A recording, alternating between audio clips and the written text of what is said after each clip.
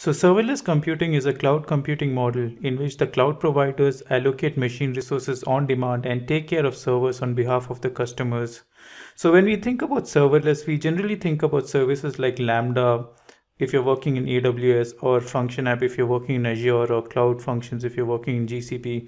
But that's not true. You can also include tools like SQS, SNS, if you're working in AWS, or other application integration tools if you're using the other cloud providers as well. So these gambit of services also come under serverless.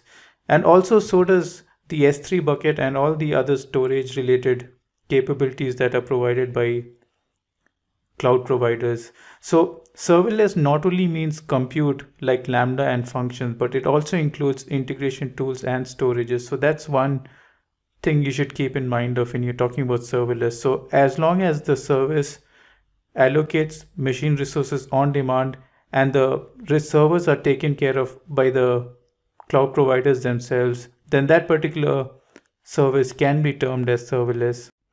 So now let's talk about the features of serverless. The first feature of serverless that makes it very appealing is zero administration. So here, once you have your service set up, you do not have to worry about your server, whether it's working, whether it has been patched, etc., etc.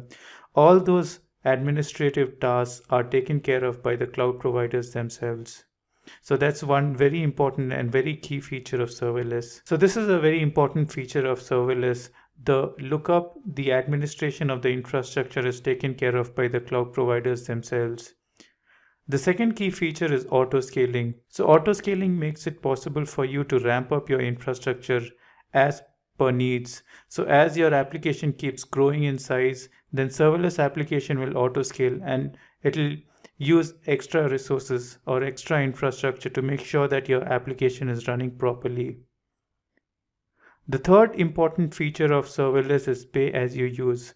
So you only pay for the resources that you have used. So let's say that you have used your Lambda application for a particular period of time. So you only have to pay for that particular period of time and not more. So this makes it quite cost efficient as well. And the fourth most important feature of serverless is increased velocity. So now that because your application has zero administration and it scales seamlessly as per your needs, it's possible for you to develop an application in a shorter period of time than you would have had to if you were not using serverless. So these are some of the key features of serverless. So on this particular slide, I have pasted a link. You can go check out that link and see the need for serverless and see all the features that are available in serverless. So now that we know what serverless is, now let's look at some of the disadvantages of using serverless. Now these disadvantages are only applicable for the compute services that are currently available. So this includes services like Lambda, app functions, or the cloud functions that are available in GCP. So the most important disadvantage is performance.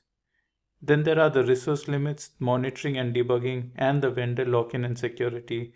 Now I have marked them colored as red and yellow. Now the yellow ones are probably disadvantages that can probably be bettered later on. So monitoring and debugging tools currently are quite rudimentary in some of these services, but gradually they will get better.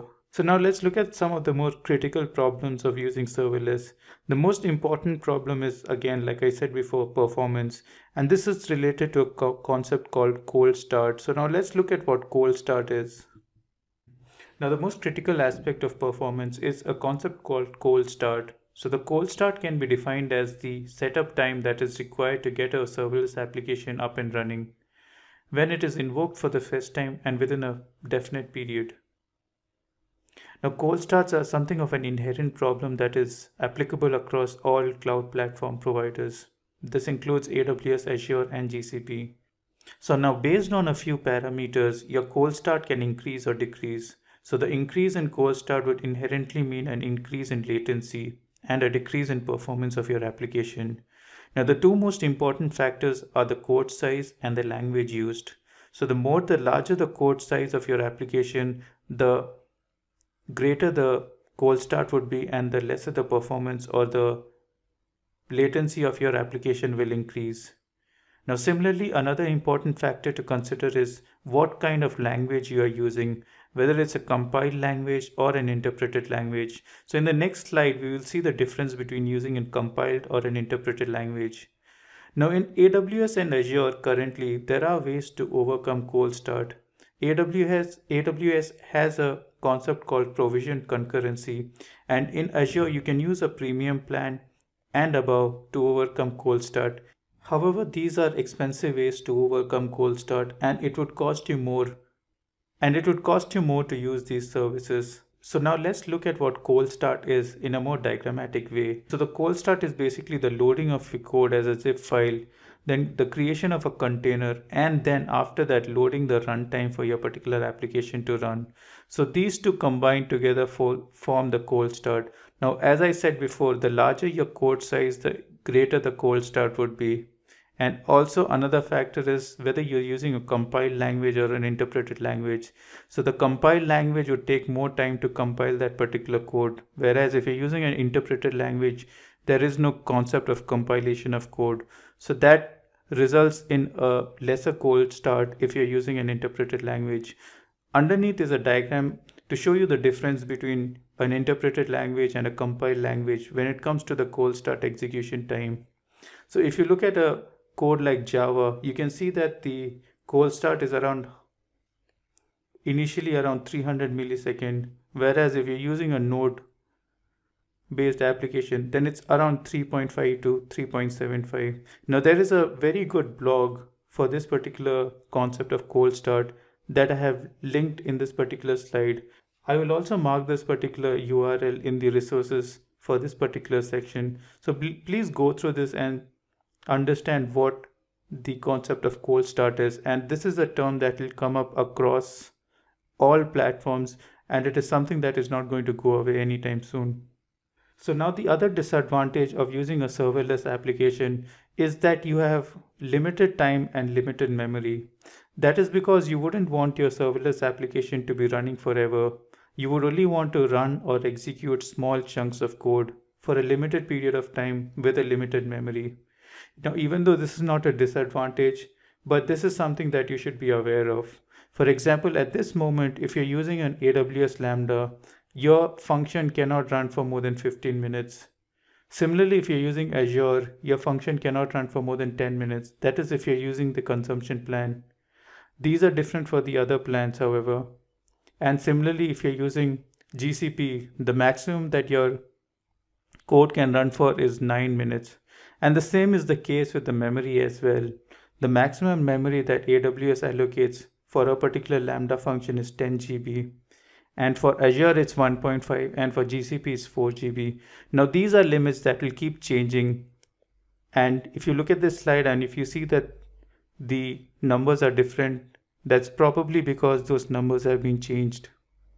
So I would imagine that these numbers would keep increasing. That is, the time limit would keep increasing, and so would the memory. So another disadvantage of using serverless is that you will have lost control over your hardware and the runtime.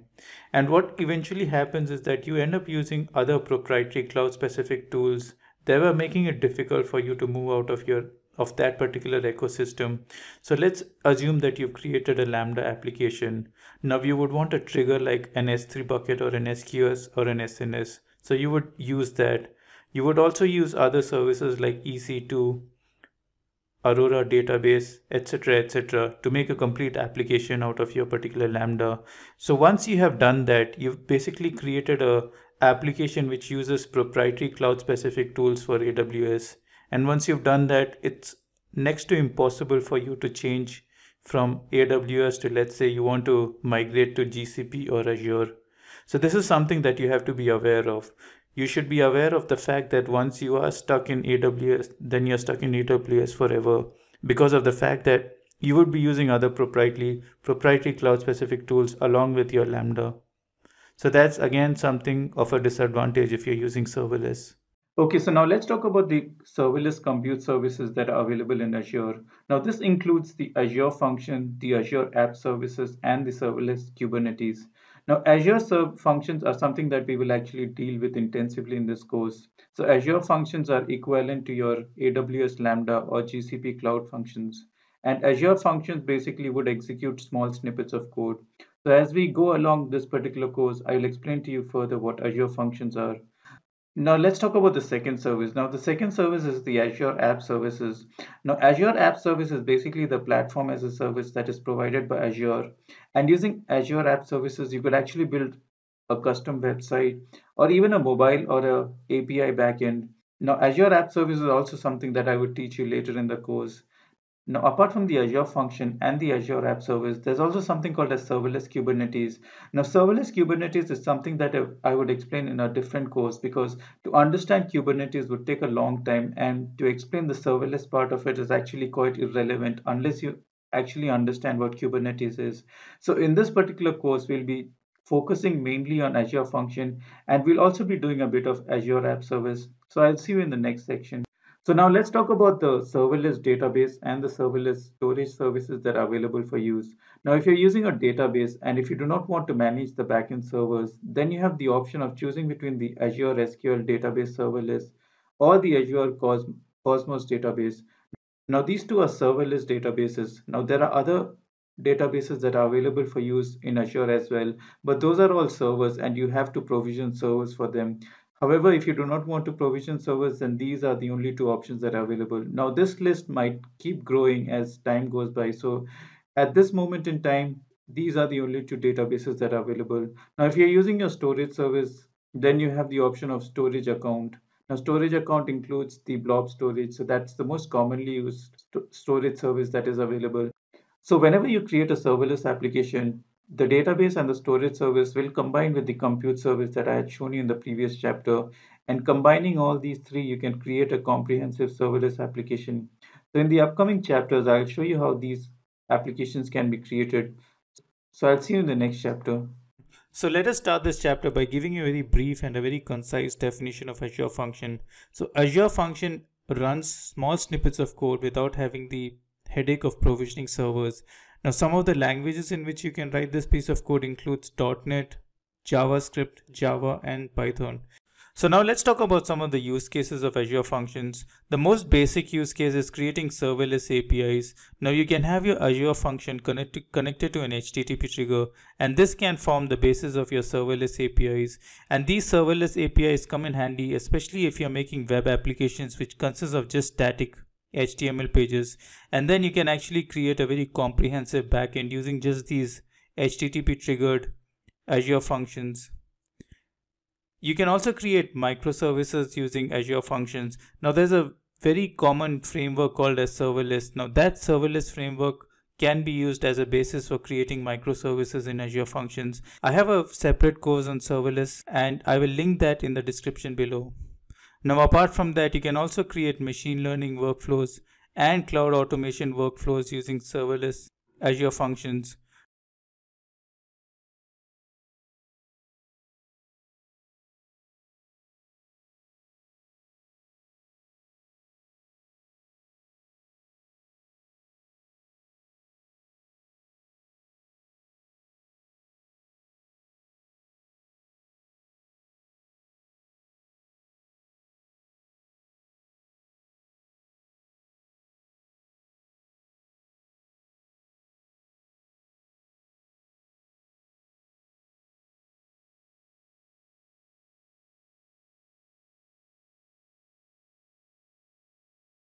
So you can run your Azure Functions in three distinct plans: the consumption plan, the premium plan, and the dedicated app service plan. So now let's look at the differences between all these three plans. So the consumption plan is the default hosting plan that is available to you. And a major advantage is you pay only for the functions that are running, and it scales automatically even during periods of high load. A major disadvantage of consumption plan is that you will have to deal with cold start. And another major disadvantage is that the maximum timeout is much lower than the premium and the dedicated plan. It is currently 10 minutes. Now this 10 minutes can keep increasing. So always look out for the current value. I will give you a link of all the latest values for these plans in the link and description below. Now another major disadvantage of using the consumption plan I feel is that you cannot connect your consumption plan Azure Function to your virtual network. Now that is, I feel, a very major disadvantage, because let's say you created a Azure Function and you want to connect it privately to a virtual machine. Then you cannot do that using the consumption plan. You would need to use your premium or your dedicated plan. So now let's talk about premium plan. Now you would use premium plan if you're worried about cold start, because in your premium plan your function app runs continuously or near continuously. Now that is because at the back end there is always one server running for your function. Now this makes your premium plan a little more expensive than the consumption plan. Another advantage is that you get more options on CPU and memory than in your consumption plan, and your maximum timeout in your premium plan is much higher compared to your consumption plan. Another major advantage of using premium plan is that you have the opportunity to connect your app function to your virtual network, which is not available in the consumption plan, like I had said previously. So these are the advantages of using premium plan. The disadvantage, like I previously said, is it's much more expensive than your consumption plan. And finally, let's talk about the dedicated plan. If you want to run your function within an app service, then you would want to use your dedicated plan. This is best suited for long-running scenarios where durable functions cannot be used. A major reason why you would want to use your dedicated plan is if you have an underutilized CPU that is using another app service, or another major use case is if you want to run your function on a very specific custom image, then the dedicated plan is the way to go. And also dedicated plan has a predictive scaling and costs are also required. So these are the major differences between all these three plans. So I'll see you in the next chapter. So now let's talk about Azure architecture. So whenever you're talking about Azure architecture, there are three terms that I would want you to remember. That is the trigger, the input binding, and the output binding. So the trigger is a very easy concept to understand. It just triggers the Azure function to execute. Apart from that, there is an input binding. So the input binding can be used to insert input objects into that particular Azure function. And the output objects can be used to send output out of the Azure function. So now let me give you an example of input binding and output binding. So let's say I have an endpoint to trigger the Azure function, and this endpoint getID is just to retrieve information about a user, and the user information is stored in a storage bucket table. So here the input binding would be the table, and using the ID I can just retrieve the information about that individual user in the input object.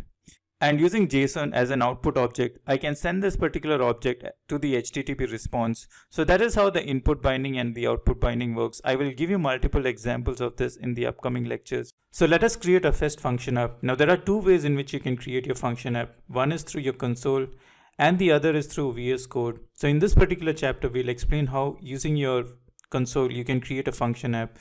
So to do that, you can go to your search and just type function app. You can also find it under the hamburger menu as well. So you can click on this function app. So once you clicked on it, you can just create a function app. So let me just create one. And here you need to give in which subscription you want your function app to be. So I have just one subscription, so I'll choose that. And then you can choose a resource group in which you want to create your function app. So you can either create a new one or you can choose an existing one. But for this example, let's create a new resource group. So let me just call this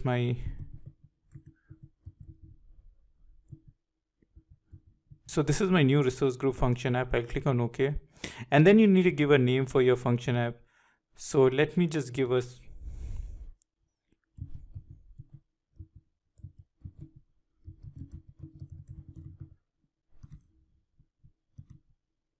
and then you need to choose between code and a Docker container. So I'll choose it as code, and then here you can choose your runtime. So I will choose Node.js. Now this is based on which particular language you want to choose. So these are the options you have. You have .NET, Python, Java. You can also do it in PowerShell as well, or you can have a custom handler. But for this example, let's try the Node.js one. And then you can choose the version. So currently the versions available are 12 and 14. So let me just choose 12. And then you can choose the region. Then next I click on hosting. So whenever you create a function app, there is always a storage account that is associated with it. You can either create a new storage account or associate with an already existing one. So for this example, let's create a new storage account. And then you choose an operating system. You have the option of either choosing Linux or Windows. So let's just choose Windows.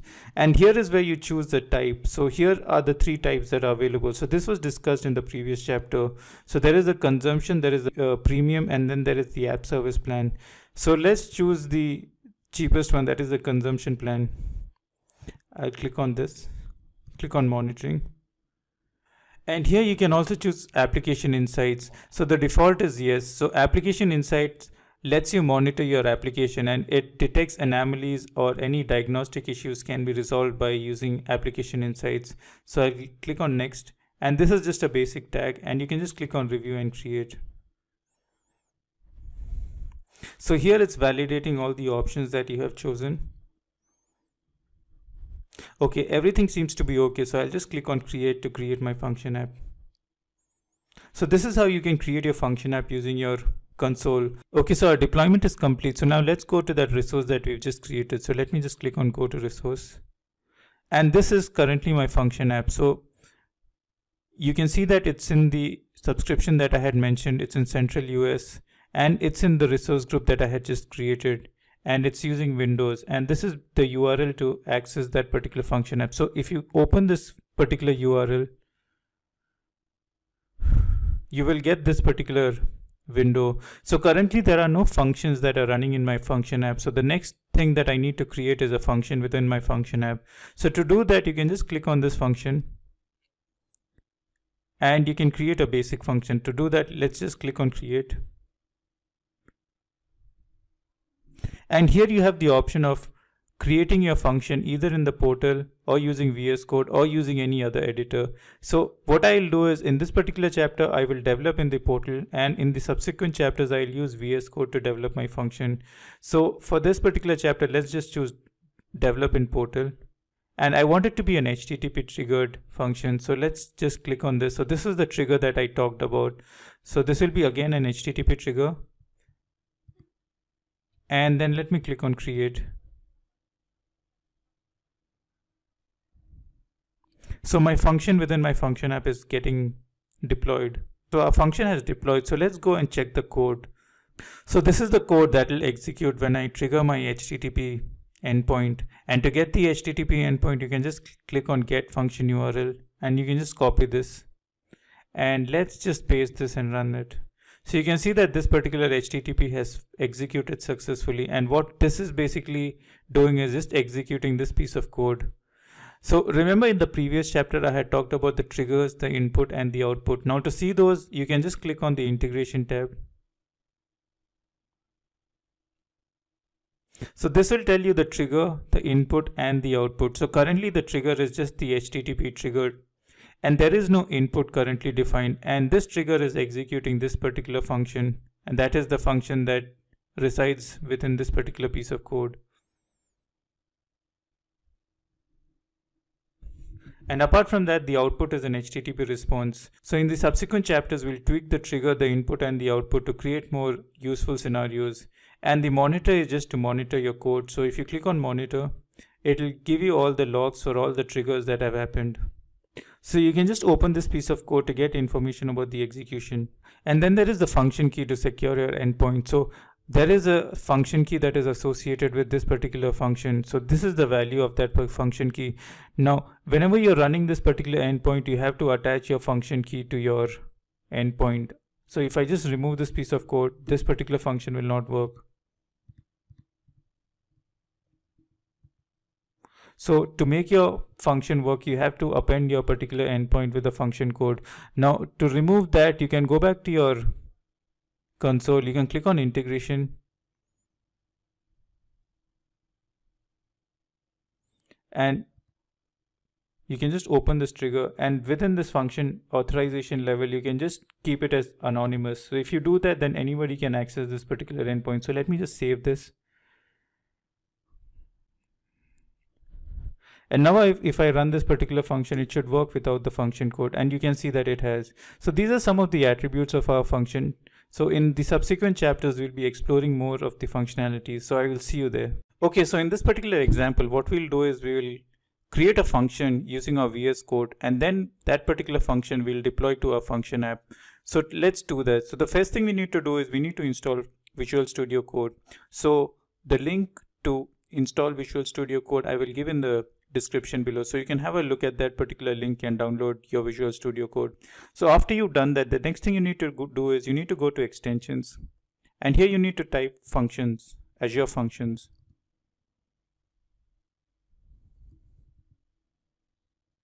So let's install this particular extension. So let me just click on this, And you can see that a new icon pops up. Let's just click on this particular icon. So the first thing you need to do is you need to create a function. So to do that, just let's click on create new project. So let me just click on this. I will create my project in the same folder. So what I need is an HTTP trigger. So I'll just click on this, click on enter. And here I need to choose what kind of authorization I need. So in our previous chapter, we had seen the difference between anonymous and function. So let's choose anonymous. Admin is something that I'll explain to you in a different chapter. So for the time being, let's just choose anonymous. Let's click on this. And what it's doing is it's creating a project in our local environment. And it creates an index.js file. So let's deploy this particular function in a function app. So to do that, you can click on this deploy icon. You can click on this. So here you have the option of deploying this function either in an existing function app, or you can create a new function app in Azure itself. So let's do that. Let's create a new function app and let's deploy this function in that. So let's click on create a new function app. Let me just call this my new VLC.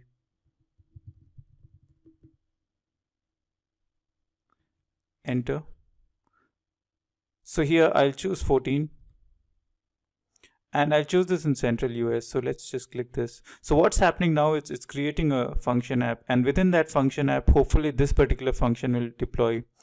So let's just wait for this particular function app to finish. Okay, so my function app has been created successfully, and it's called my new VLC function app. You can also see the other function apps which are not created by VS Code can also be seen here. So once this particular function app has been created, you can always verify going back to your console. So if I go back to my console and if you open your function app, you can see that your function app has been created. So let's just open this. If you open the function, you can see that everything is in a read-only mode, because if you want to make any changes, you have to do it via the VS Code itself. So let's just click on this particular function. So everything is as it was in the previous section. So if you go back to your integration tab, you can see that again there's no input, there's one HTTP trigger, and the output response is also HTTP. Okay, so the next thing that we'll do is we'll just make some changes to this index.js and deploy this function again. So let's see what happens when we do that. So I've added a few words here, and the next thing I'll do is I'll just deploy this function again. So what I'll do now is I'll just deploy it to the same function app as previously. So this is the function app that I had used. So let me just click on this. And it will give you that message saying that, are you sure you want to deploy? This will overwrite a previous deployment. So I'll just click on deploy. And it's deploying a newer version of this function in that function app. And once that is done, let's go back to our function app again. And if we check the code plus test,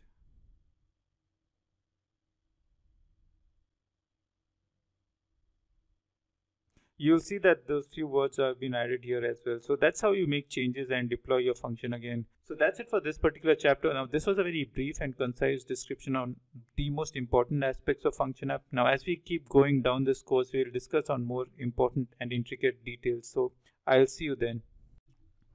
So let's start this section by talking about a very simple application that we'll create. So we'll use a function app called function VLC, and it has a storage account associated with it. So whenever a file is uploaded to the blob storage, it will trigger the Azure function, and all that this Azure function will create is a copy of the input file or the input object, and it will store it in another file.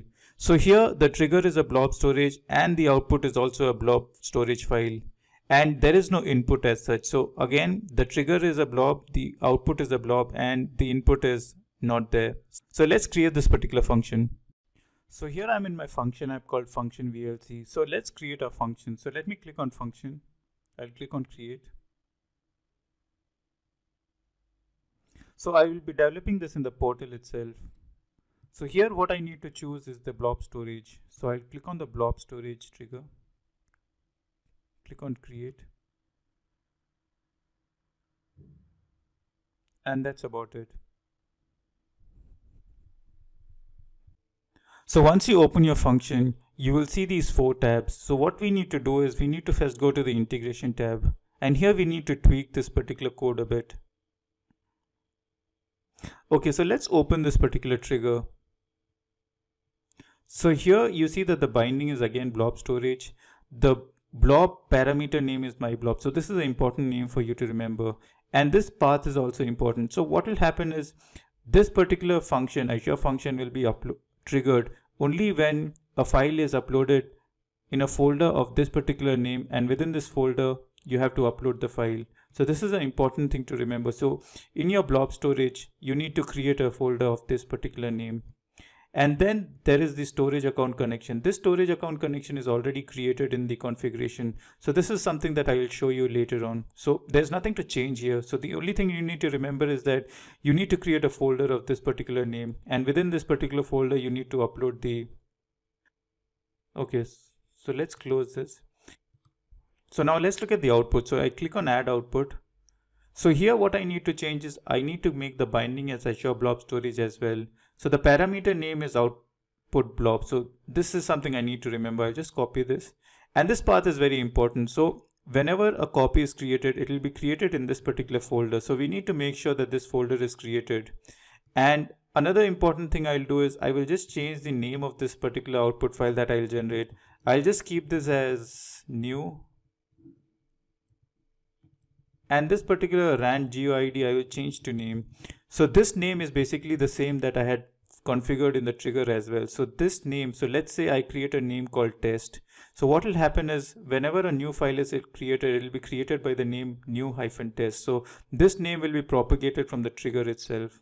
So that's about it. I'll just click on OK.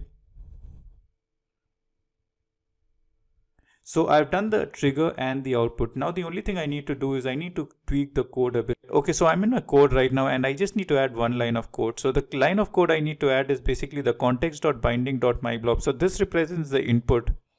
I just need to copy it to the output, and this represents the output. So this is the same parameter that you had added in the integration. So let me just save this and let me show you again the integration. So I go back to my integration.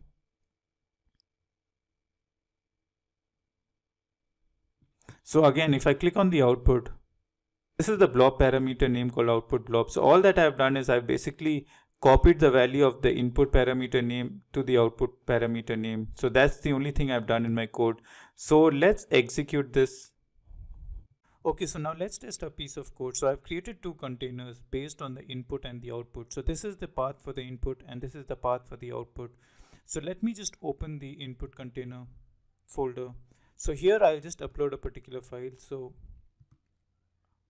let me just upload this particular XML file.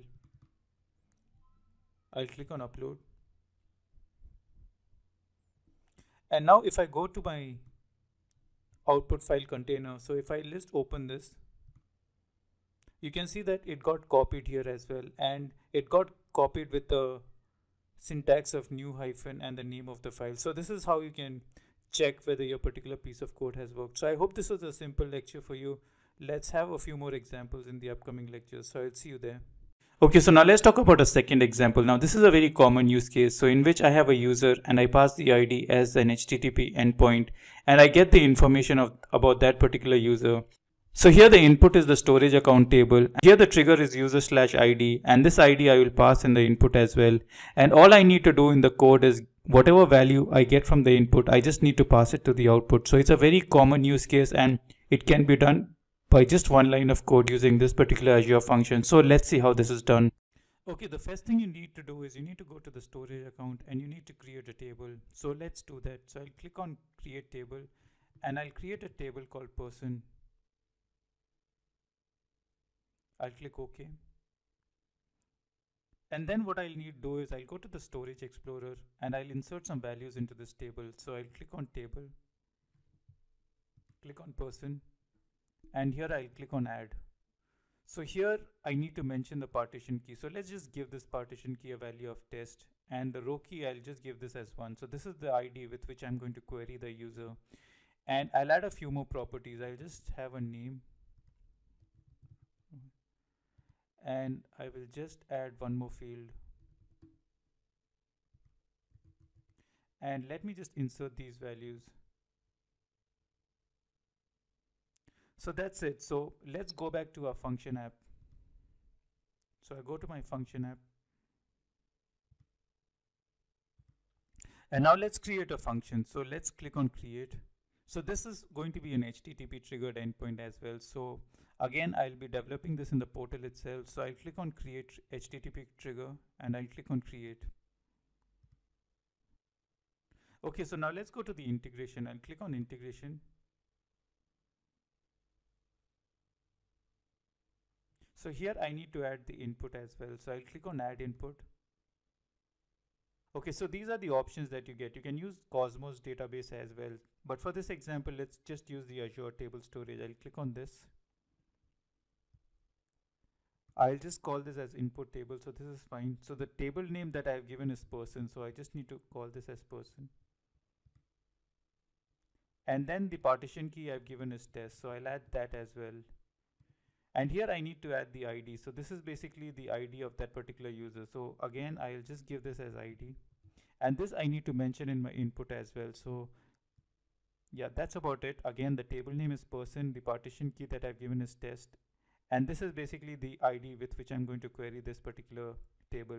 I'll click on OK.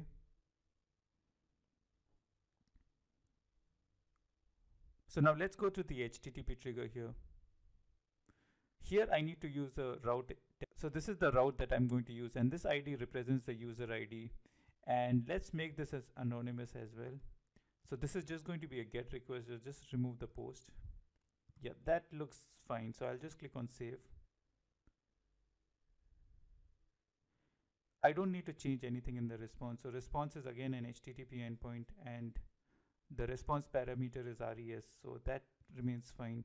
So let's go back to our function.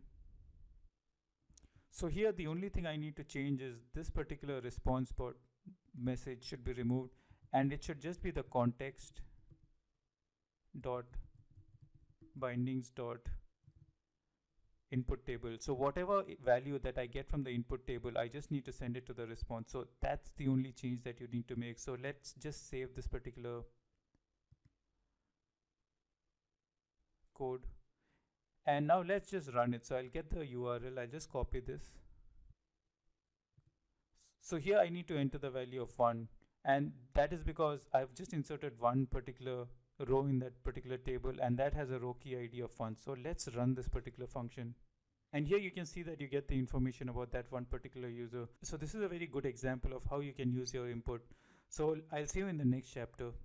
For my third example, I'll give you possibly the most basic or most common use case in application development. So this is just a post request, and this post request will insert data into a database, and it will also return a value saying that your user has been added to a database.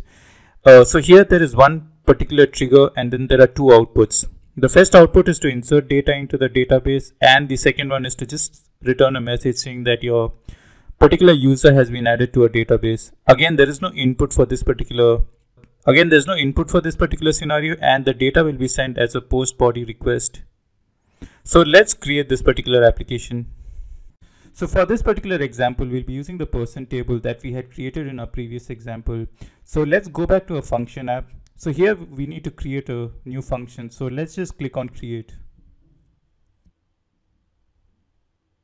Here again, the input would be an HTTP trigger. So I'll click on this, click on create.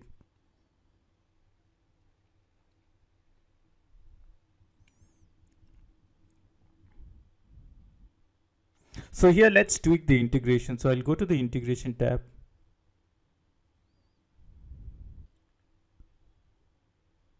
And here what I need to do is I need to click on add output. So I already have one output as the HTTP response. Here what I need to do is I need to create another output. So this would be an Azure table storage.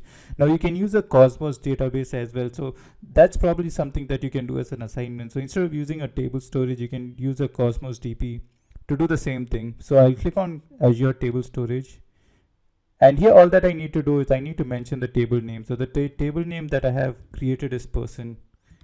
I'll click on OK. Then let's go to our piece of code. But before that, let's see if there's anything that we need to do for the trigger. So I'll open the trigger. Yeah, so here what I'll do is I'll create a route, and this route will be just user.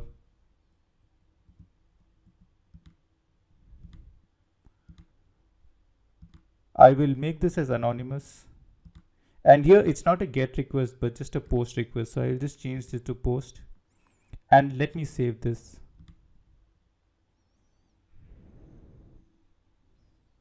Now let's go to our code. So I'll click on the HTTP trigger to here.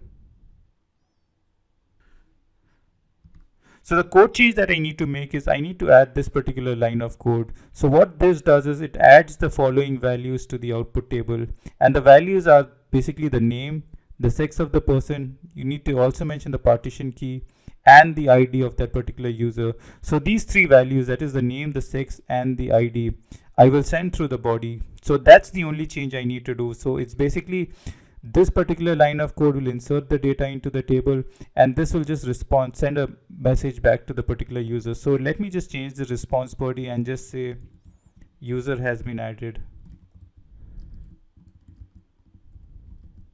So this is a very basic template. You can always add validations and other such fixes on top of this piece of code. So my only intention here is to just explain to you how the binding and how the input and the output and the trigger works. So all that we need to do is we need to just get the URL. So I'll copy this URL and I will call my postman to send a request. So before doing that, let's just see if there are any values in the table. So I'll go to the Storage Explorer, click on tables. So you can see that there's no data currently in the table. So let's just create a request. So here I've created a request and I've added a body to this particular request. And again, it's a post request. So let's just click on send. So it returns a 200. So let's go back to our database and let's just refresh this. And you can see that a data has been added. So this is how you can do inserting into a database. Now, of course, this can only be done in your storage account table or in your Cosmos DB. So just do that as an example. This particular task, you can, instead of using your storage account table, just use your Cosmos DB to do the same thing. So if you have any issues with that, please do not hesitate to get in touch with me. So I'll see you in the next chapter. So now let's talk about a very important file called as the host.json metadata file. This particular file contains all global configuration that is applicable to all the functions within a function app. So if you want to go to your host.json file in your function app, you can go to your console and underneath the functions, you can open the app files. And here you can add your host.json entries. So let's look at some of the most major entries that you would want to add in your host.json file. Now, of course, I'll not explain to you all the functionalities because that would take up a lot of time, but I would explain to you some of the more important functionalities that you can add. So for example, if you go look at the sample host.json file, some of the important entries that you can add here is basically the function timeout. So the default function timeout here is 5 minutes. You can change this in your host.json file as well. So let's do that. So I'll just copy this piece of line and I will just add another entry in this particular file. So let's say you want to change the function timeout. I can change it over here. So let's just make it 1 minute. So currently, if I save this particular file, then my function timeout for each function within my function app is just currently set to 1 minute. So let me just save this. Another important thing that you would want to change in your function app is the retry mechanism. So whenever your function fails within a function app, it tries to rerun your function again, and it does it for a maximum of 5 times. And the delay interval is 5 seconds. Now, if you want to change this particular functionality, you can do that as well. So let's copy this.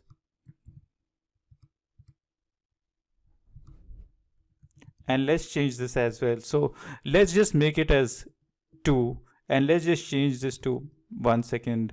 So now whenever my function fails, it'll just retry it twice, and the delay that it will be set would be just 1 second between each retries. Now, apart from that, there are some binding related changes that you can make as well. Now, those binding related changes you need to make within this particular extension object.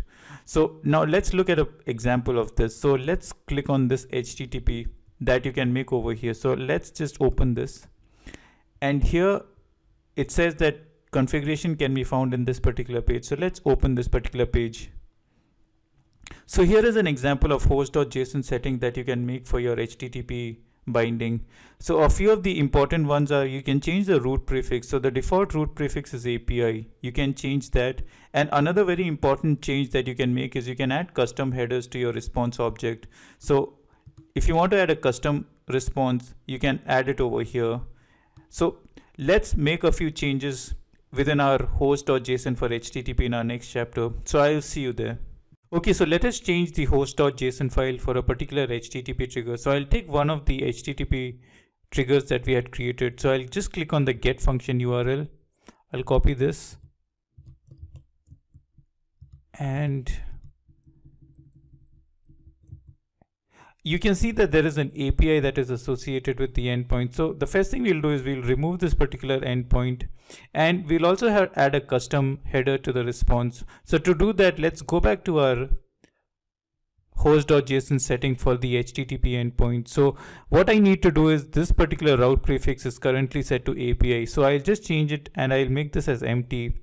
And I'll also add a custom header. So this is the basic custom header that I'll add. Of course, you can add any custom header you like. So just for the sake of this example, let's add a very simple custom header. So let's just add this particular example custom header that is given. So I'll just copy this extension. I'll go back to my function app. I'll click on the app files here. And all I need to do is I just need to paste that particular. So I'll just paste it here.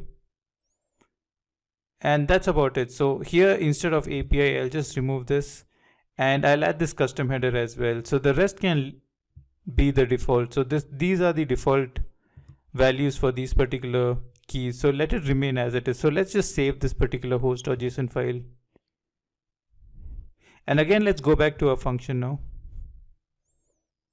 So let's run this second example that I had shown you. So I'll open this particular function. If I click on this get URL, so you can see that the API has disappeared. So I'll copy this again. And if I run this particular endpoint, you can see that the API doesn't exist. So I'll just, and let's look at the response and see if there's any particular response header. So I'll click on the network. Let's just run this again. And if you click on the header, if you look at the response header, so you can see that this particular custom header has been added. So this is how you can add custom headers and add other properties to your HTTP trigger. So I will see you in the next chapter. So in this particular chapter, we'll talk about the function app configuration. So there is a configuration tab that is present under setting. But before we do that, let's look at one of our previous examples. So let's look at the HTTP trigger that we had initially created. So if I go to the integration,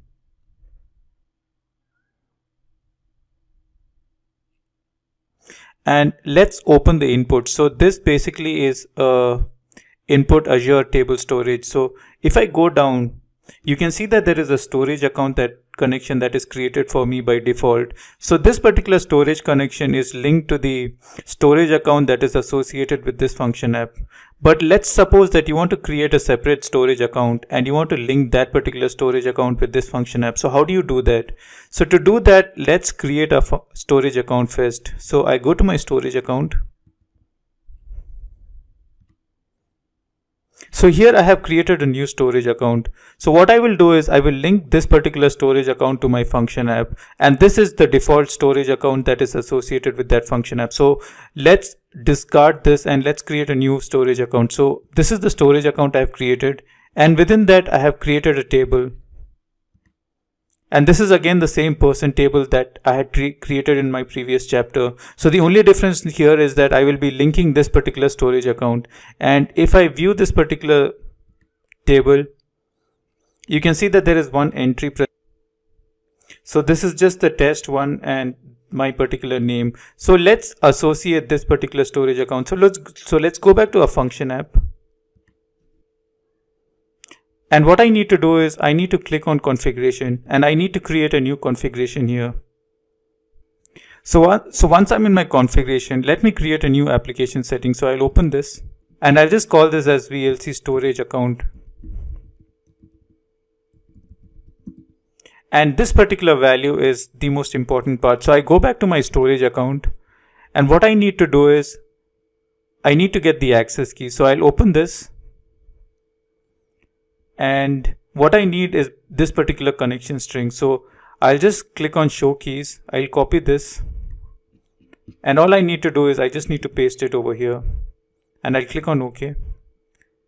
And that's the only thing you need to do. So let's go back to our functions. Okay, let's save this.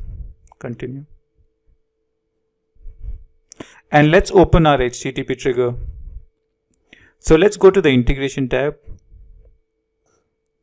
And I'll open this particular inputs here. And the only thing I need to do is I need to just give the storage account connection. So I'll just open this.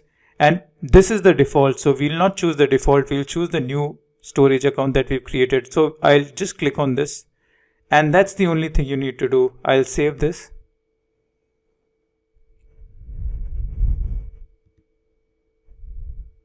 Now let's run this particular piece of code. So I go back to my code plus test. So I'll click on get function URL, copy this, and I'll paste it. So here I need to give 1 because the user ID is 1. And you can see that this works. So currently my function app is also connected to this particular storage bucket apart from the default one that is already created. So that is how you can use your configuration file to create new connections for your storage account. So I'll see you in the next chapter. Okay, this is going to be a very basic chapter. In this particular chapter, I'll just create a new configuration and I will display it in my application. So let's create a new configuration first. So I'll click on new application setting. I will just name this as environment and I'll give it a value of prod. I'll click on OK. And now let's create a function. So I need to save this. So let me save this, continue.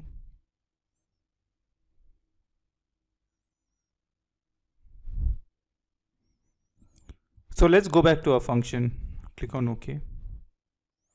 And I'll create a new function here. So it's going to be a very basic HTTP function. So I'll make this as an HTTP trigger, click on create. And let's go to our code.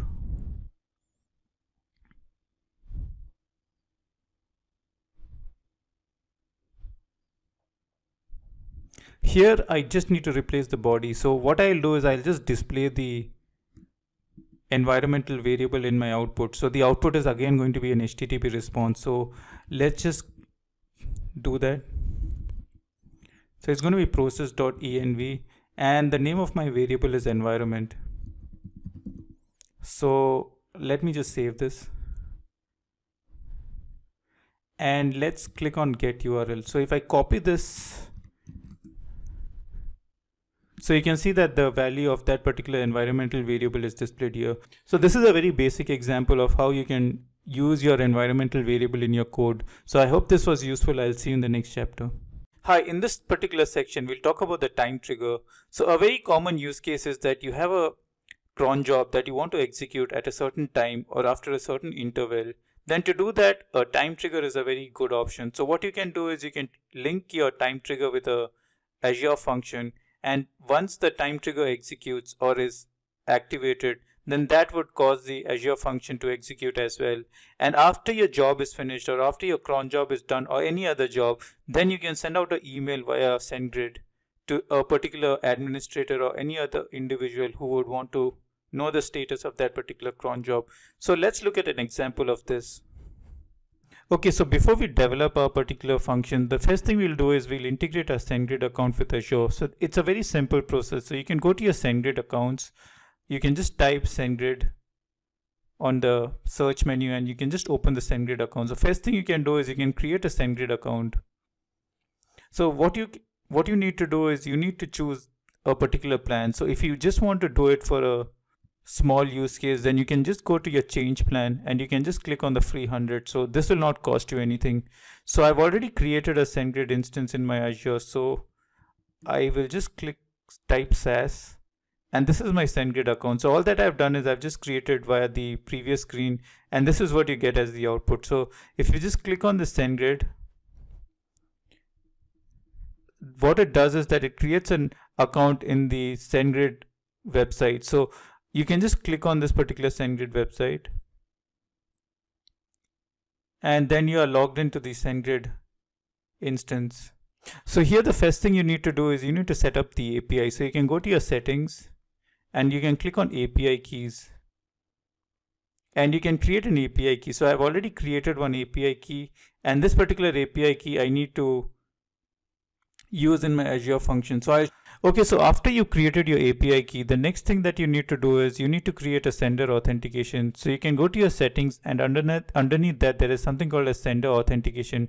So you can click that and you can create a new sender. So I've already created a new sender, and this sender email ID is admin_test@verylazycoders.com.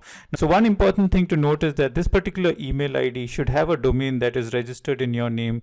So if you do not have that, then you'll not be able to do this single sender verification. So create a domain and set up an email on that particular domain, and then you can create a new sender. So creating a new sender is very easy. So the only thing that would be a little tricky would be creating a from email ID. So this has to be from a verified authenticated domain. So make sure you create a domain and set up an email on that particular domain. So I already have that, so it was pretty easy for me to do this. So once you've created your single sender verification, so that's the only thing you need to do. So let me reiterate. First thing is you need to create an API key, and then you need to create a new sender. Okay, so once you've done these two steps, you can go back to your Azure function, and the first thing we'll do is we'll create a configuration for our API key. So I already have created a key called sendGrid, and this particular key has the value of the API key. And after you've done that, let's go back to our function. So what we'll do is we'll create a timer trigger. So I'll click on timer trigger.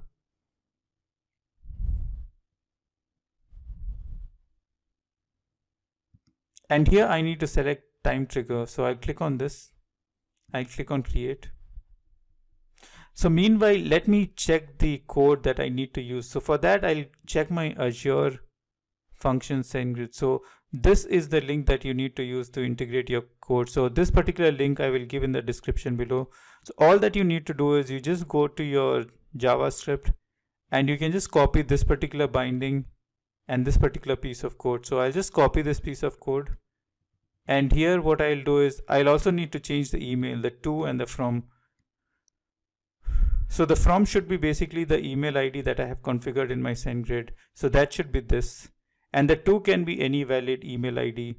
So let me just copy this as well as the binding. So the binding is a sendGrid binding, and these are the values that I need to copy. And again, the to and the from should basically be the from should be the sendGrid sender verification email, this particular, and the to can be any valid email ID. So let me just copy this and let's create this particular function. So here I've copied my piece of code. So again, here the to is a valid email ID and the from is the email ID that I had configured. And I'm just doing a context.log and I'm just typing job over here. So here is basically where you will be doing your job or any cron job or any other activity that you would want to do. And after that, I'm just sending an email ID. And this email ID will have the subject of, so let's change the subject. So I'll just keep this as task finished. And I'll just put this as success. And let's go to the integration.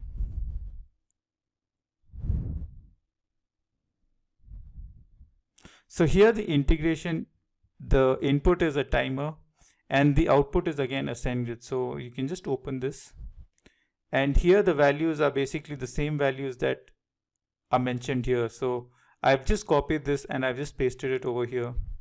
So again, the important configuration here is the sendGrid key. So this is the key that I'm getting from my configuration. So I've just chosen this particular key, and everything is just basic to, from, and the subject and the message. So if this particular message was not there in the code, then it would take it from here. So this is basically not a necessary field to have.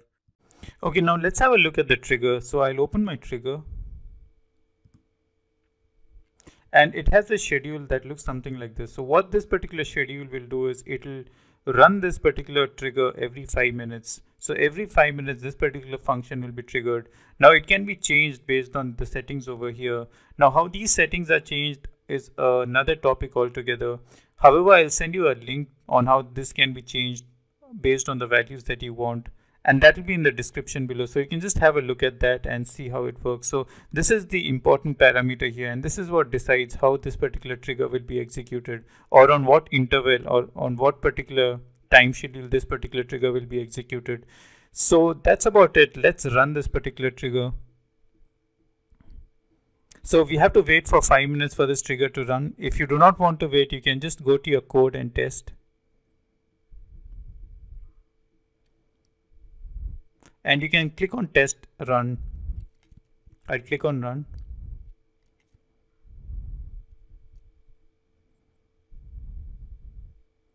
Click on run.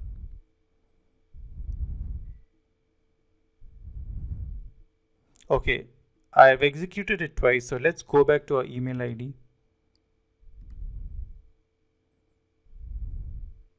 So you can see that I received this particular message twice. So this is how you integrate your SendGrid, your timer, to create a very common use case that you would encounter where you want to trigger a cron job, and once the cron job is triggered, you want to send an email ID to an appropriate user. So I hope this was a useful lecture. I will see you in the next. Okay, let's start this section by talking about the most basic use case when it comes to using a queue. So I have an Azure Storage queue trigger, and this particular trigger will just call an Azure function. So let's see how we can implement this particular architecture. So I'm in my function app. So let's just go to our functions. So I'll create a new function. Let me create a queue triggered function. So let's go down, and what you need to choose is the Azure Queue Storage trigger. So I'll open this.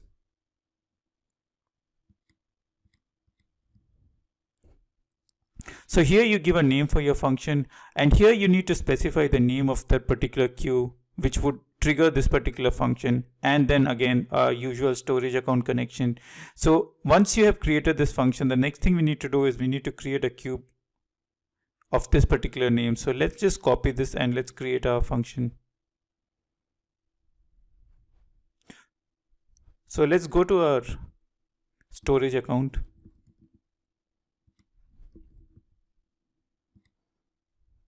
This is my storage account, and let's go to the queue. So here I'll just create a new queue. So let me open this. I will just paste that particular name and I'll click. And once this particular queue is created, let's open this. And here what I need to do is I need to add a message. So let's add a message. So all that I'll give in the text is just a value this. And here you can just give a random text. So I'll just say this is from my queue. And that's it. Let's just click on OK. So let's refresh this. Okay, so you can see that there is no result. That means our function has read this particular message in the queue. So let's go back to our function. So here I'll open my queue trigger too, and let's go to the monitor. You open the monitor, and here you can see the particular message from the queue. So this is how you can use your queues to invoke your functions within a function app. So I will see you in the next chapter. So now let's look at a very common use case for a queue. So here in this particular architecture, I have a queue trigger, and within the queue trigger, I will send a particular message, and this message will be the name of an object or a file that is contained within a particular input folder. And apart from the queue trigger, I also have an input storage account, and this particular storage account will point to the folder within which the particular file that is mentioned in the queue trigger is present. And based on the message of the particular queue trigger, it will pick up the appropriate file from that particular input folder. And once that particular file is picked up, the Azure can process it in any way it likes. So for example, if it wants to check for the name of the file or for the size of the file or whether that particular file has something inappropriate, then that kind of task can be performed by the Azure function. And once it is done, I can put that particular processed file into another folder called the output folder, and that output folder will also be present within the storage account. So this is a very common use case, and you can also add a SendGrid to this particular application. So once the process has been completed and once the file has been processed. You can also send a mail to a SendGrid user. So let's look at this architecture in real life. So I'm back in my function app. So first thing I'll do is I'll click on create, and I'll create a queue trigger again. So it's going to be the Azure queue storage trigger. I'll click on this and I'll click on create. So once you've created your function, you can go to your trigger and you can just check for all the parameters. Again, I'll be using the same queue that I had used in my previous chapter as well. So this remains the same, and this is just the parameter. So everything here is fine. So I'll just close this. And the first thing you need to do is you need to add an input blob. So I'll click on this. I already have added one. I'll just show you the parameters. So here again, the input is the Azure Blob Storage, and the name of my input parameter is my input blob. So this I will use in my code. And this particular path is very important. For this contains the name of the object or the file. So the object would be within the in container folder, and the name of this particular object is basically queue trigger. So this queue trigger points to the message within the queue storage. So whatever message that you send from the queue storage, that particular message will be populated here. So you have to make sure that the message contains a file name that should be present within this particular container, else it will fail. And then everything else is the same. So this is basically the same Azure Web Job Storage. So this contains the key for that particular storage account. So let me close this. And the output is the same as well. So the output, again, the name of the parameter is my output blob. And again, this is the path for my processed file. So I will create an output container, and whenever a file, an input file is processed, it will be sent to this particular output folder, and it will have this particular name. So this will be again the name of the file, followed by a suffix called copy. I will just change this and I'll just call this as processed. And this is again just the file name. So this is all fine. And this is our code. So let's just open this particular piece of code. So here is where your processing will happen. So this processing can be anything from checking the size of your file, your input file, and checking whether the name of your input file is correct or not. So it's based on your application on how you want to process that particular file. And once the processing is done, all that you need to do is you need to send this particular file to the output blob. So this will create a file within the output folder, and that file will have a suffix of processed. And that's the only thing you need to do. So let me just save this and let's run this particular application. So I go back to my storage account. I'll open this. So here I have two folders called input container and out container. So I will create a file within the in container. So this is the name of my file. So what I'll do is I'll just copy this, and then I'll go back to my queue. So let's open the queue, and within this particular queue I'll just paste that particular file name. So I'll click on add message, and I'll just just paste that particular text here. Click on OK. Just refresh this, and let's go back to our container here. And let's open the output container. So you can see that this output container has got a file called a.processed, a.ping/processed. So that means that that particular piece of code has run. So this is how you can use your queue along with your blob storage to create architecture like this. So I'll see you in the next chapter. In our previous section, we had used the storage account queue, and in this particular section, we'll learn about the service bus queue. Now, what are the differences between both of them, and which one should you choose? Now, that is based on the solution that you want to design. Now, for example, if your solution needs a first in, first out guaranteed service, then you would need to choose a service bus.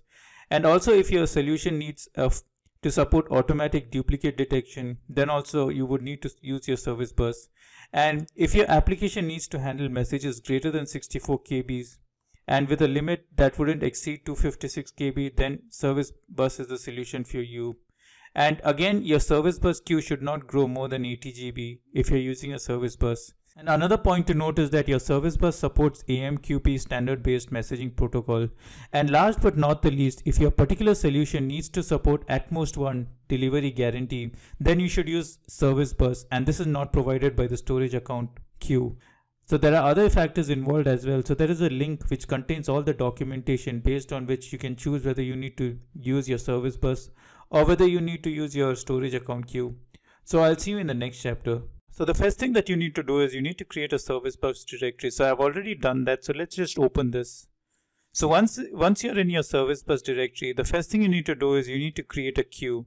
So I'll go to the queue, and here I'll create a queue. So let me just create one. So I'll just call this as my queue. And I'll just leave everything as default. So let me just click on create. And once you've created the queue, the next thing we'll do is we will create a function that will be triggered by this particular queue. So to do that, let's go back to our Azure function.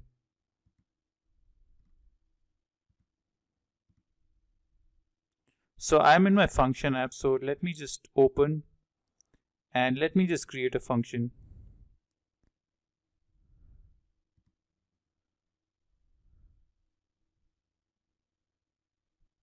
Again, I'll develop this in the portal itself.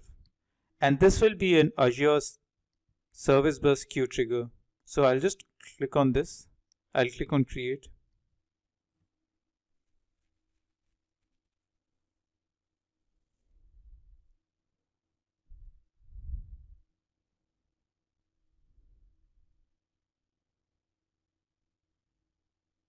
So here, let me go to my integration tab. So I'll click on integration. I'll click on Azure Service Bus.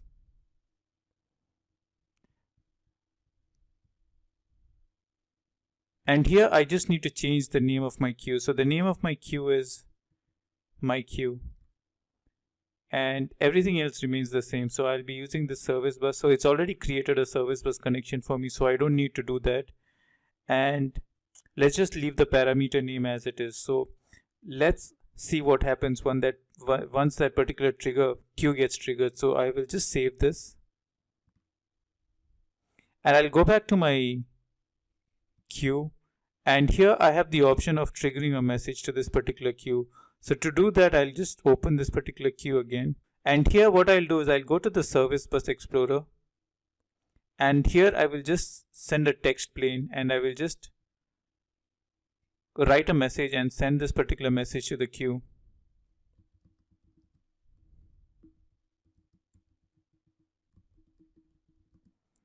And let's just send this. So once this particular queue has been sent, it will trigger that particular Azure function that I've just created.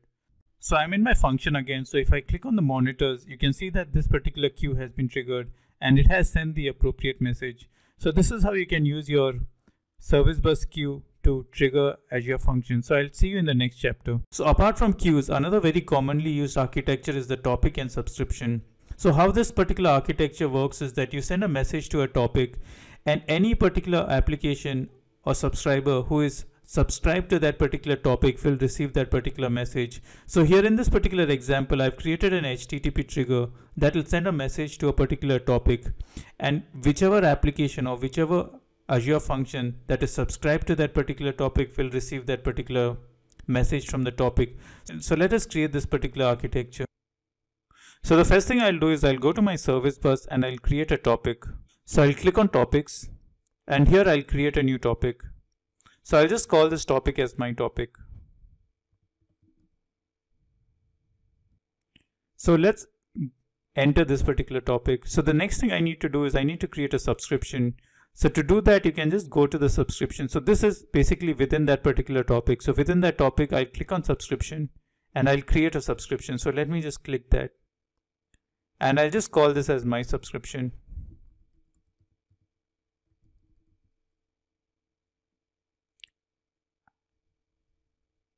And I'll click on create. Okay, I'll just keep this as 1. I'll click on create.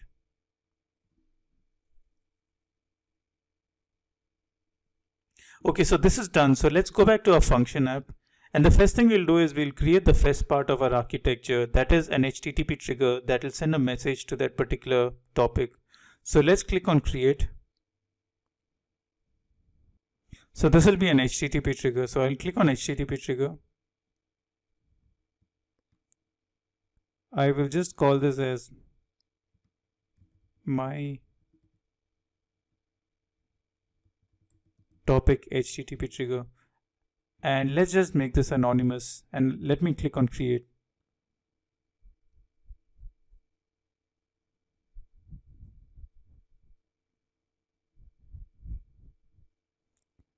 Okay, so I'm in okay, so I'm in my particular function. So let me just click on integration. Click on HTTP request. I'll just call this as topic example, and this will be just a post request. So let me just remove the get, and let me save this.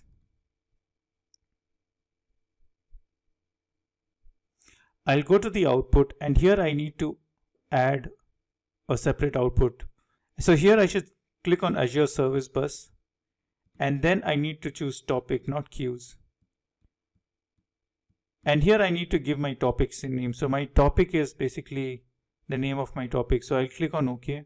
So everything else is basically the same. So another thing I need to do is I need to copy this message parameter name.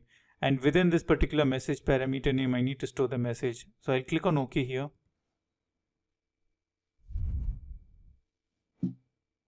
And then I go to my function. Here I'll just remove the unwanted code. So let me just remove this, and I'll do a context dot bindings, and I will say whatever I get from the request body. And the body would be just, for the HTTP, the body would be just a very simple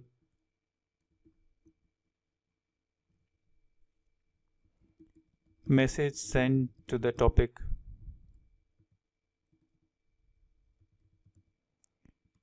So this looks fine. So let me click on save. So we'll create another function, and this particular function will read this particular message that we've sent. So I'll click on function, I'll click on create again.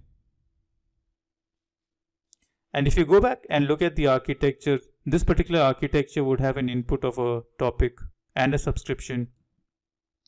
So here I keep going down, and here I need to choose the Azure Service Bus topic trigger. I'll click on create.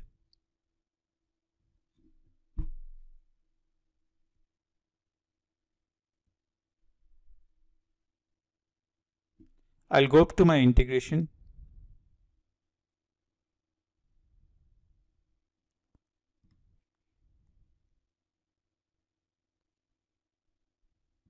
And here I need to choose the topic. So again, the topic would be the same. This would be my topic. And here I also need to choose the subscription, so that this particular Azure function is connected to a subscription. So the subscription that I had created in my previous slide was basically my subscription. So this is the name that I would want to give. And everything else remains the same. So whenever a message is sent to the HTTP, it will be sent to this particular topic.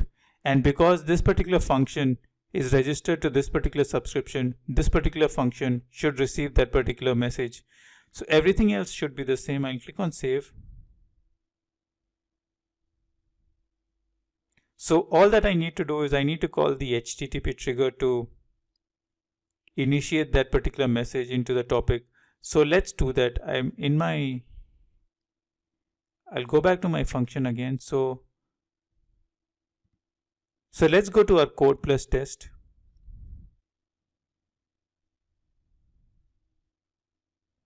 And all that I need to do is I need to just click on test and run. So the message that I'll be sending would be this particular message. I'll click on run.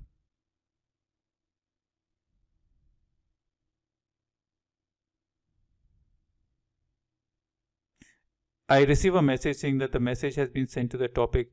Now let's go back to my other function. And here if I go back to my function and if I look at the monitor, you can see that this particular message has been received by this particular function.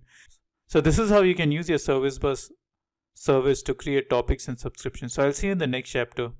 Okay, so now let's talk about Cosmos DB. So Cosmos DB is another very popular serverless serving that Azure provides, and it is a fully managed NoSQL database. So let us talk about a few features of Cosmos DB. So here the most important feature is basically that it is a fully managed service, so you do not have to worry about the underlying architecture. And it has a lot of SDKs present that makes it possible for you to run it on different platforms and different languages. So to get more in-depth information on all the features, you can just go through the link that is provided in the description below. And that particular link is also mentioned in this particular slide. So just go through this particular link and see all the features that makes Cosmos DB very desirable. So I will see you in the next chapter.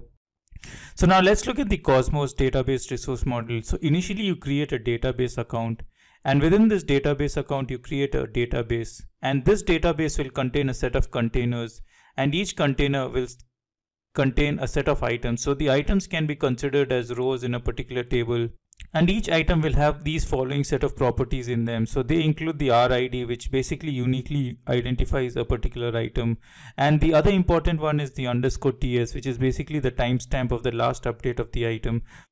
So let us create our database resource model. So let's go back to our UI. The first thing we need to do is we need to create a database account. So I am in my Azure database console. I'll click on create and I'll create an account. So I'll click on create here. And here the important thing to note is you have the option of capacity mode. So you can either choose a provision throughput or you can choose serverless. So if you choose provision, then you can set a certain capacity for your database account.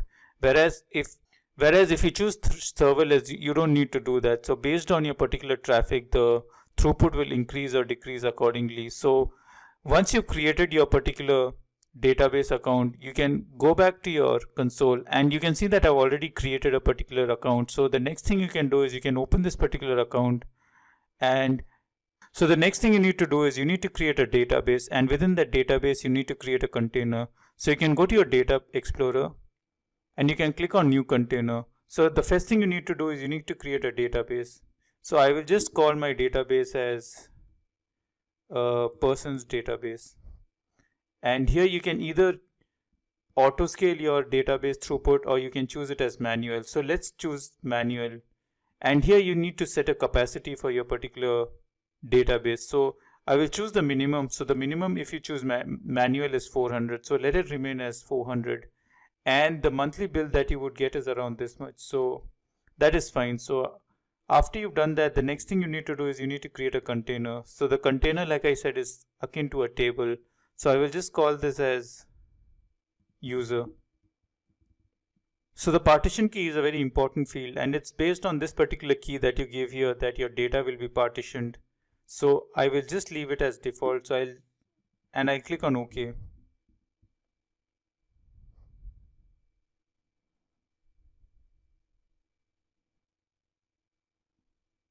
So this is the person database that I had created, and it has a container called user. So let's add some items into this particular container. So to do that, you can just click on new item. I will just call this as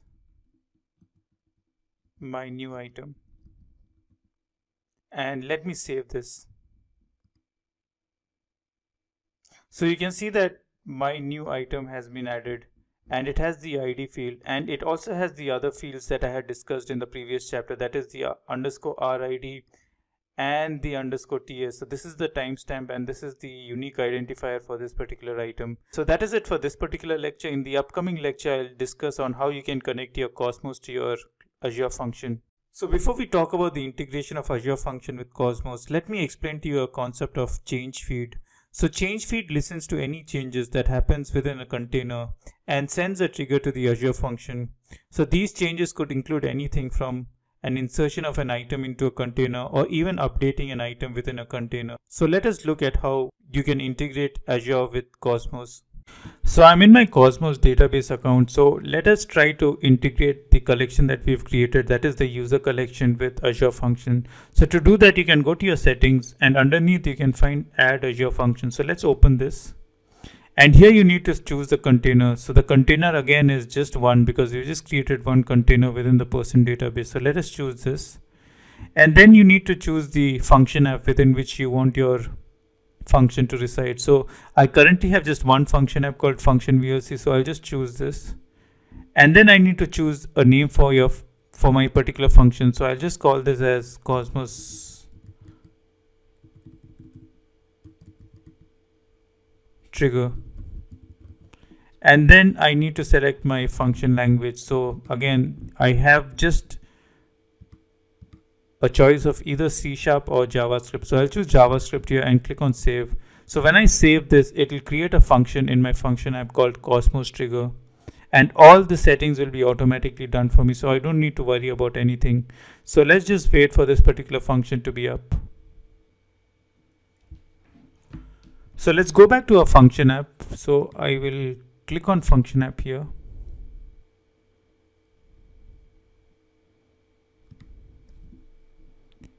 And let's click on functions.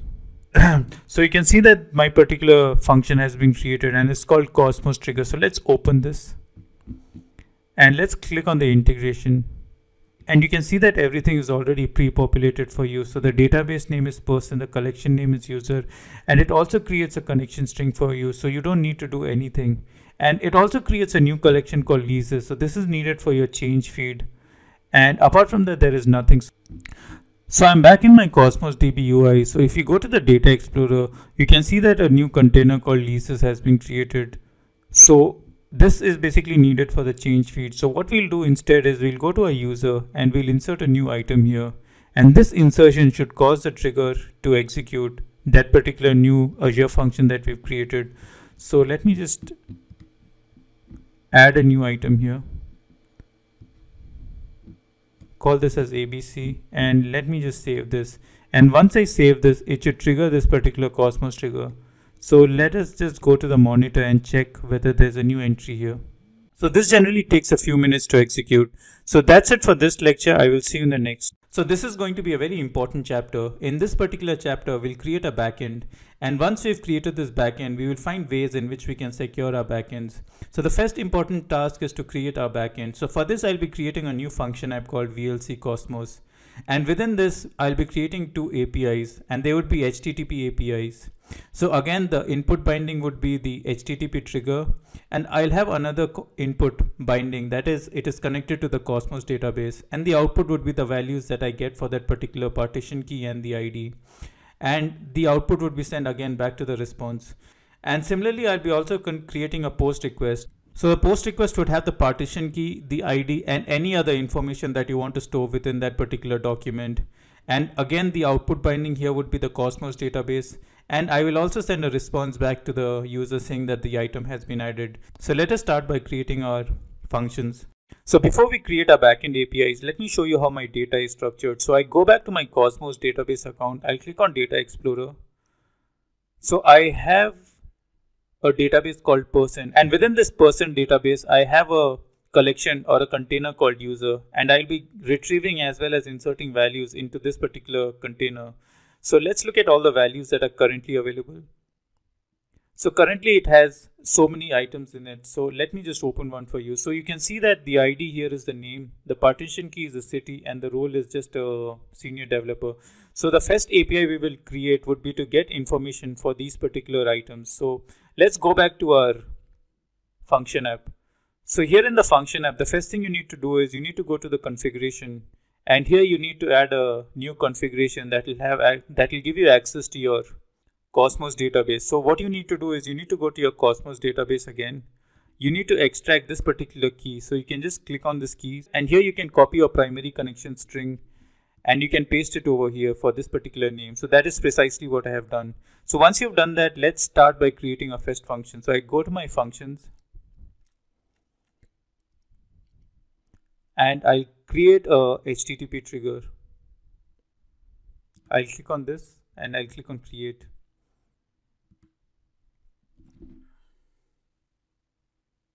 So let's go to the integration first.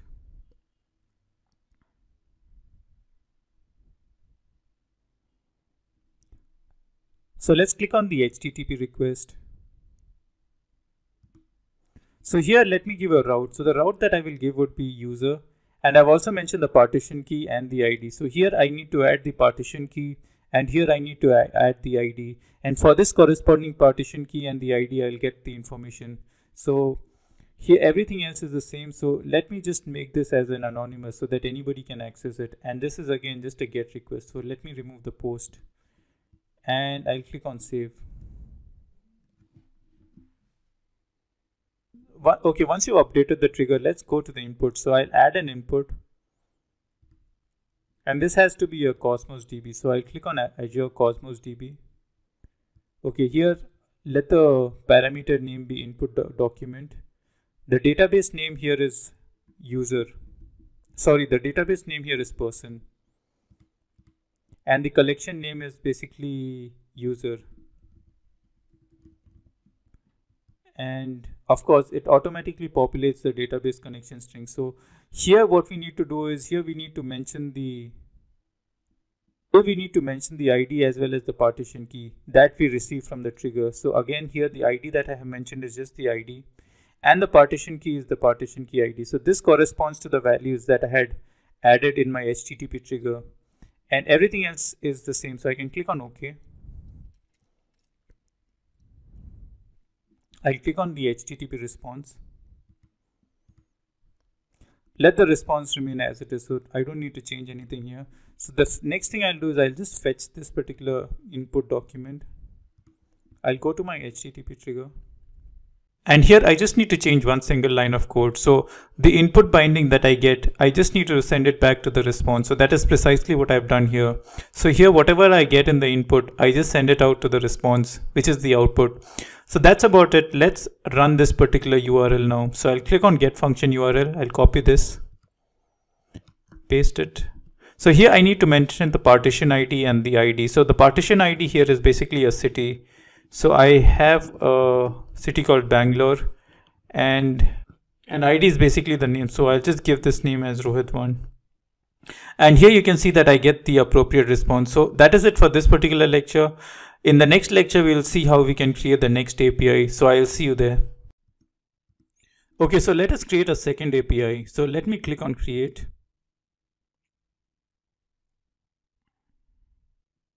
Again, this is going to be an HTTP triggered API. So I'll click on HTTP trigger and click on create. So here, let me go to my integration tab. I'll click on the trigger. So the route that I will give will just be the user, and all the other information I'll be storing in the body itself. So here, I'll just remove the get, and this should be a post request.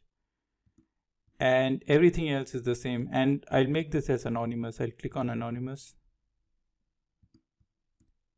and let me save this. And now let's go to the output. I'll click on add output here, and here I will choose Cosmos DB, and let the parameter name be output data DB. So I'll just copy this, and the database name again here should be person, and the collection name is user.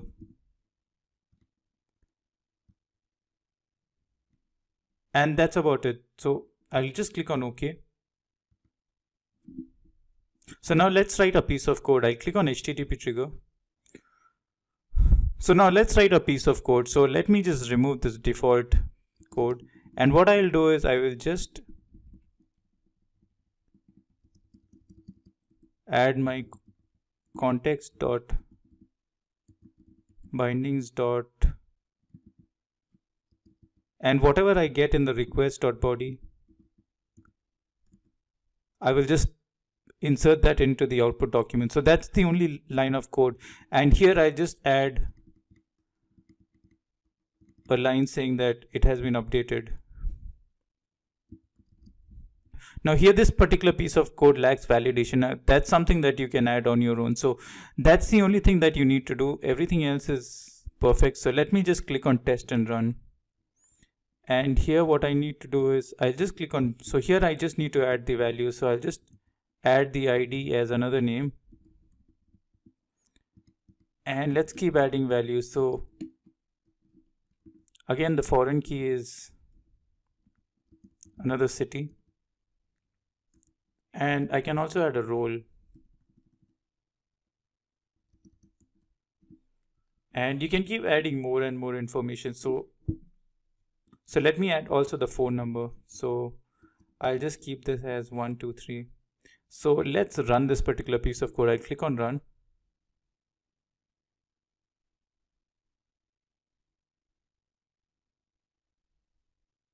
And it gives a response DB updated. So now let's go back to our Cosmos DB and see if it has been added. So I'm again in my database. I'll click on the Data Explorer. So let me open the user and I click on item. And you can see that this particular item has been. So this is how you create an API to insert values into your Cosmos DB. So I'll see you in the next chapter. So now let's talk about the first way in which you can secure your Azure functions. You can use something called as function access keys. Now there are two kinds. There is the function access key and then there is the host access key. So function access key is specific to a particular function, whereas using a host access key, you can actually have access to all the functions within that particular function app. There is also something called as a master key. So this master key is also able to have access to admin level APIs. Now master key is only specific to an admin and it should not be distributed or given to clients to run APIs. So now let's look at how these things work. So let us start by creating function specific keys. To do that, you can go to the functions. You can select any specific function. So let me just click on HTTP trigger one. And here underneath function keys, you can just select this. And you can see that there is a default function key. So let's create a new function key. So let me just click on new. I'll just call this as a new function key.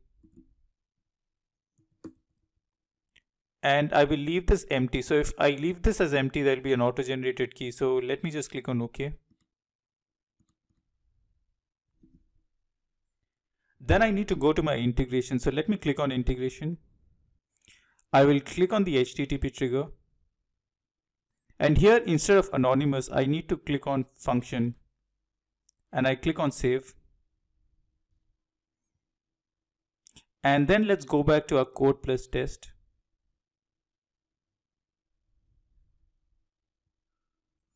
Here, just click on get function URL. So here you can choose the key that you want. So what I have created is the new function key. So I'll just click on this and I'll just copy this to my dashboard. And you can see that a new key got created here. So what I need to do here is just enter the partition ID and the ID. So the partition ID here is Bangalore. And the ID here is my name. And you can see that it works. So now let us focus on creating host keys. To do that, you can go to the app keys. And here I'll click on new host key. Again, I'll just call this as my new host key and I'll click on OK. So this particular host key is applicable to all the functions within this particular function app. So I'll go to my function again. I'll click on HTTP trigger one. I'll click on get function URL. And here what I'll specify is the new host key one. So this is the host key that I had created. I'll click on this, copy this, and let's try to run this particular function now. Again, similarly, I need to give the partition ID and the ID. And you can see that this works as well. So this is how you use your function key and your host key. So now let's look at the admin key and let's see how that works. Now to access your admin key, you can go back to your console, go to integration. And here what you need to do is you need to change this to the admin key and click on save. So now if I run this particular endpoint using the host key, let's see what happens. You can see that it has no access. Now to run this particular function, you need to use the admin key. So let's try to do that. So I go back to my code plus test.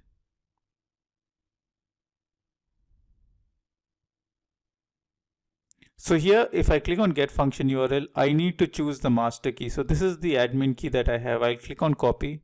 And now if I run the same function, it should work. So you can see that this works. So you must remember that when you configure your HTTP to admin key, then only the admin key can access that particular function within the function app. All the host keys and the function keys will cease to exist. So I hope this was a useful lecture. I will see you in the next. Okay, so now that you've secured your Azure functions, now the next thing that you would want to do is you just want to restrict access to those people who have access to your Active Directory and nobody else. So let's see how you can do this. Now to connect your function app to your Azure Active Directory, you can go to authentication. And here you can add provider. So you can just click on add provider. And here you can choose Microsoft Active Directory. Click on next. And here you have the option of either creating a new app registration or you can already use an existing one. So let's create a new app registration. And here you also need to specify as to what kind of tenant you want. Do you want to give access to just this particular tenant, or do you want to give access to multiple tenants? So let's just give access to this particular tenant that we currently are in. So I'll just name this as VLC backend IDP. I'll click on add. And now let's go back to our function. So if you click on your function now,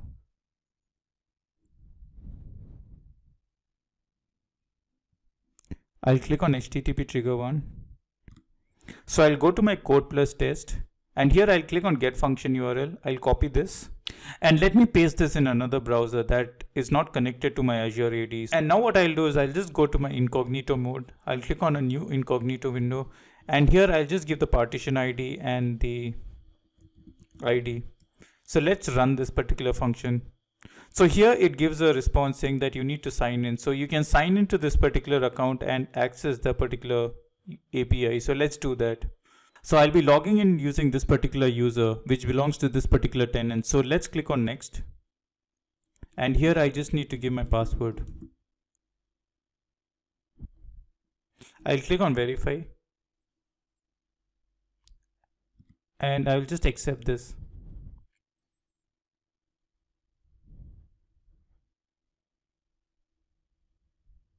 And you can see that the particular API has been authenticated. So now let's revoke access for this particular user. To do that, let's go back to our console. The first thing you need to do is you need to go to your Active Directory. And under your Active Directory, you need to go to your enterprise applications. Here you need to open the application that you just created. That is your VLC backend IDP. I'll open this.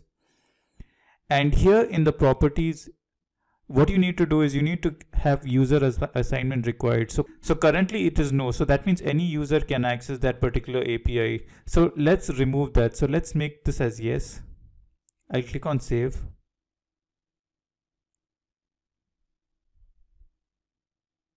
And I'll go to users.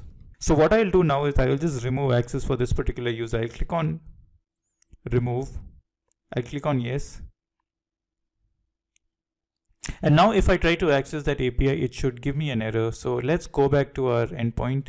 So I've cleared my cache. So now let's run this particular endpoint again. So you can see that you get a page saying that you do not have permissions to view this directory or page. And that is how you can revoke access for this particular user. So I hope this was a useful lecture. I'll see you in the next. Okay, so now that you've used authentication using Active Directory, now let's see how you can use your Postman to validate your API requests. So most of the times you would not be using your browser, but most of the APIs would be called via your code. So you need to use an OAuth mechanism to validate your particular API. Now there are multiple libraries that can do that for you. And in this particular example, I'll be using Postman to do the same. So the first thing you need to do is you need to use Postman. Of course, there are many other softwares that would do the same as well, but I find Postman to be the most convenient. So the first thing you need to do is you need to get all the valid information. To do that, let's go back to our console. And the first thing you need to do is you need to again go back to your Active Directory. And now here you need to go to your app registrations. And you can click on all the registrations that you've created. So what we need is the registration that we've created. That is the VLC backend IDP. So I'll open this and I'll click on endpoints.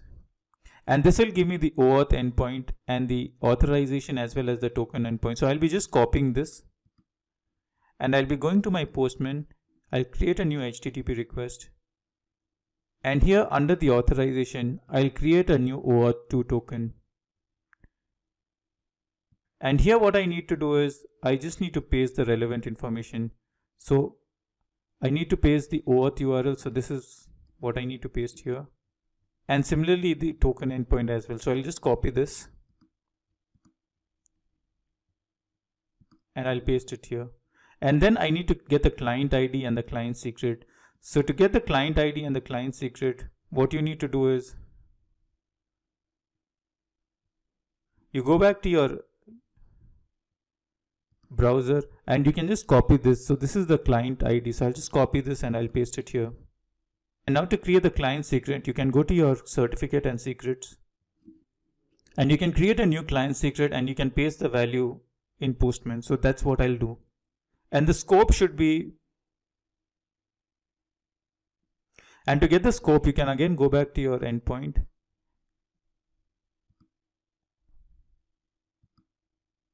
Click on API permissions.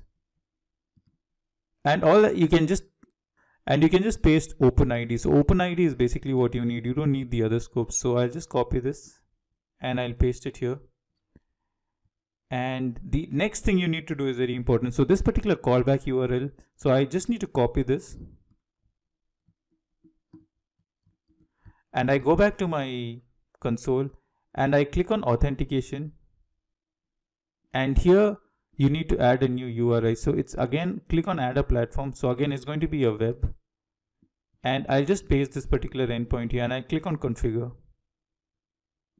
So once you've done that, you basically set. So now what you need to do is you just need to run this particular get new access token. So I'll just click on this button and you can see that you get a new token. So and here what you need to use is not the access token, but the ID token. So you can just go down. So you can just copy this ID token.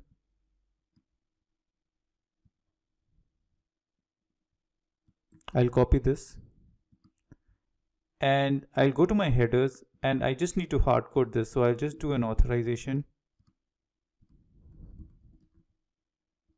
And I'll just paste the value. And that's it. That's about it. I just need to paste my endpoint. So I'll just click on send.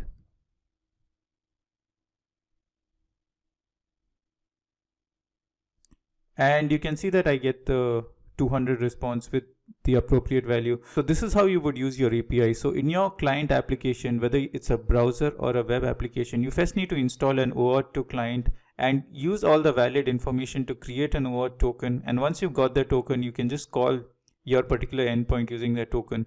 So I hope this was a useful lecture. I will see you soon.